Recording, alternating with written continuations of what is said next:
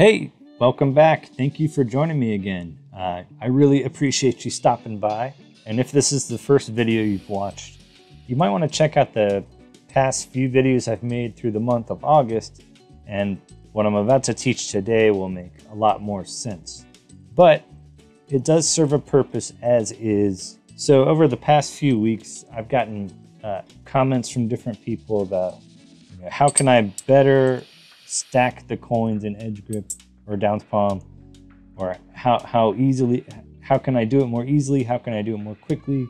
So today I want to share with you some just general tips, advice, and like a simple exercise you can do to really focus on edge grip, get coins stacked in edge grip, because down the line you will do things with stacks of coins as opposed to just one coin. So you've got to get comfortable with edge grip and kind of get those muscles strong that you never use. So I'm going to hone in on this one move. Even though I've covered it a little bit through different videos, we're going to look really closely today at first getting one coin into edge grip or Downs Palm, and then being able to stack coins below that silently. So the initial placement of the coins into Downs Palm, you usually see someone with a fan of coins like this. They place a coin there. It maybe disappears or it maybe hangs in the air. So this is the action for placing one coin into edge grip. So I've talked about this move before, the snap back vanish. Now that vanish from Al Schneider, it just stayed here. It just stayed in this position. So if you look from above, the coin's going from upright or vertical to horizontal. And all that's covering it is the index finger. So it hangs out at this spot until it's reproduced somewhere else. So it just takes a little cover. That coin is snapped back. This is the essence of kind of modern day, I'll call it, modern day edge grip and Downs Palm stuff. You can begin, this is exercise 1, we'll say. Start in the mirror with this and just see how quickly and smoothly you can do this. It's a little bit of the coin pivoting like that. And it's a little bit of the middle finger reaching. So if I move my middle finger, that coin will, the weight of it will fall. Now that's due to my light grip, and silver dollars are pretty heavy. So that's how that's allowing that to happen. From this point, I'm barely reaching with my middle finger and then just turning the coin.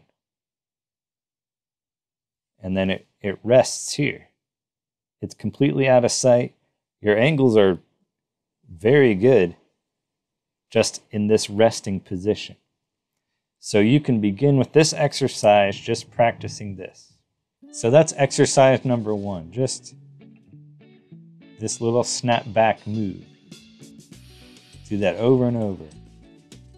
Soon you'll get so good, it just requires almost no cover. And now what I'll call exercise 2, you're going to go from that position and then tuck it in. So you're here, snap back. Now you're just going to tuck it in and let go. So you can reset by pinching the coin like this, popping it up with your thumb. And again, that's snap back, pull it in, grip, let go. And you can just do this one. Try going as fast as you can and as smoothly as you can. Just bring it into position and then reset. Maybe turn the coin.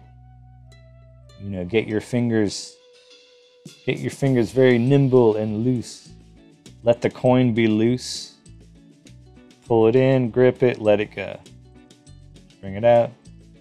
Snap back, pull it in, let it go. Snap back, pull it in, let it go. reset, snap back, grip it, let it go, reset. So this is exercise number 2, we'll call it. You're snapping back, gripping, letting go, then pull it out, reset it. All you have to do from this point is give the cover like you would a retention of vision vanish.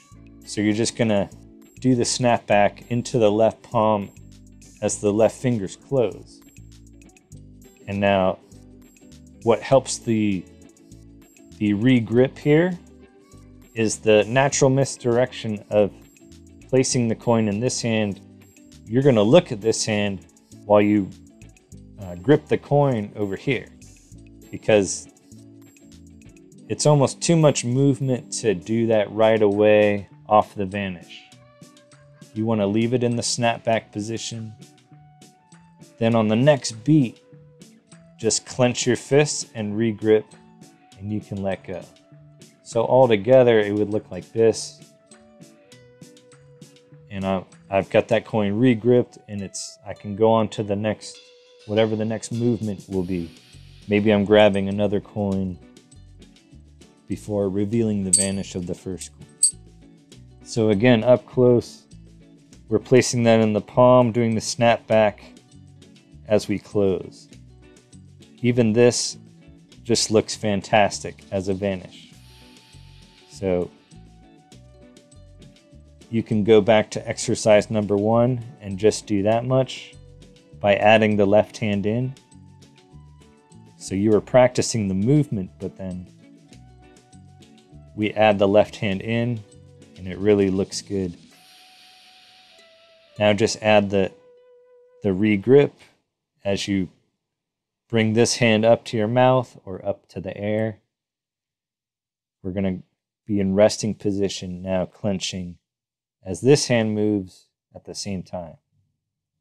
So we'll do exercise 3, I'll call it. Begin with 3 coins on the table, on your lap, wherever you're practicing. Now pick 1 coin up, do the whole sequence. But as we clench, this time we're going to go for the next coin. So you're here, clench, pick up the next coin, use it to affect the vanish. Now you're going to repeat it with the second coin, the coin you used as a magic wand.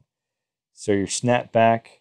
Now this is the point where we're going to just add it right under the first coin, silently. I guess at this point, when it's on my thumb, it's beginning to contact just in that spot. And then from there, it's pulled back and quietly aligned, I guess. So you're there and there. Now we add a third coin. Snap back, slide, and re-grip. So here's exercise 3 from above. You can see coin number 1, we do the snap back, and then as we re-grip, we're reaching for this coin to use as a wand. We show the first coin has vanished. Now we're going to repeat with the second coin, snap back. As we reach for this coin's sliding under. So it hides the movement in the hand as we reach here. In effect, this is causing the vanish to happen.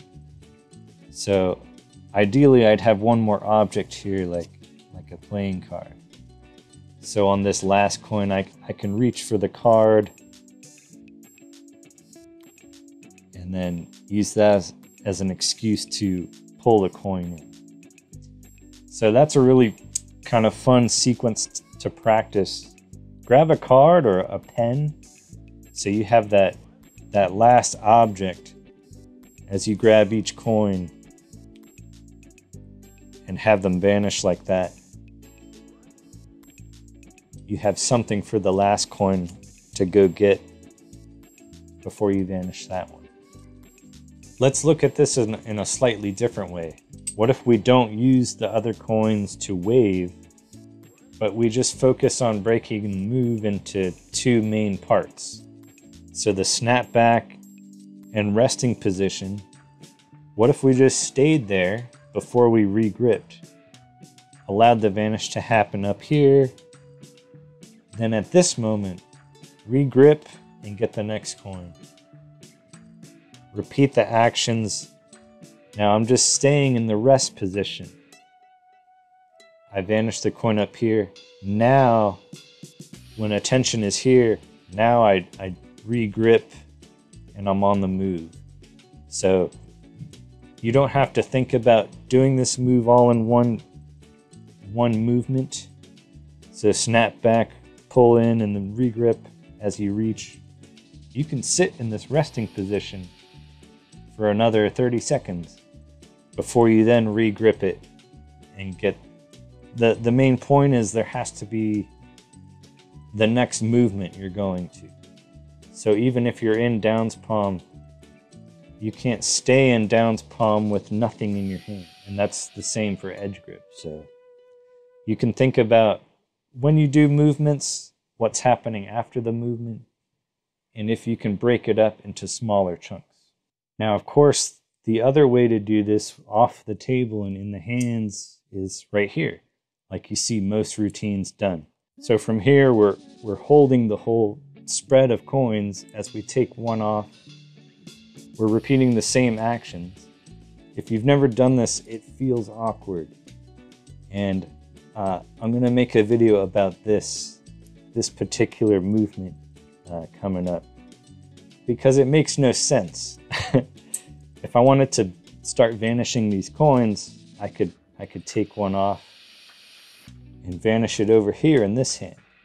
Why am I taking the coin off, putting it in this hand, taking the coins out of this hand? You know, the other way is I take two coins away.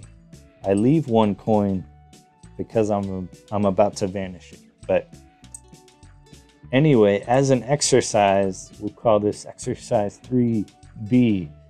You're gonna hold all the coins in your hand, take one, do the snapback technique, regrip as you reach for these coins,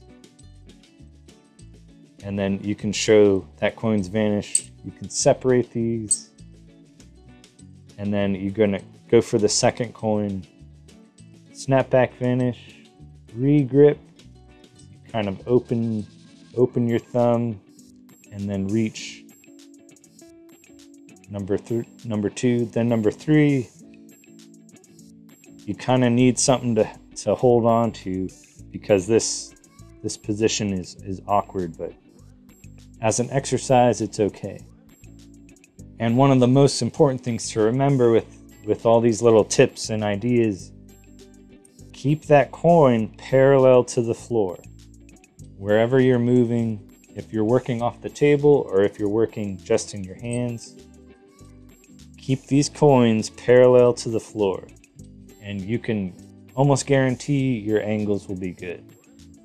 As long as don't try to tip away from the spectator, you're gonna flash in another area. Just keep it right there, level with the ground. As you go through these movements, just always keep that in mind.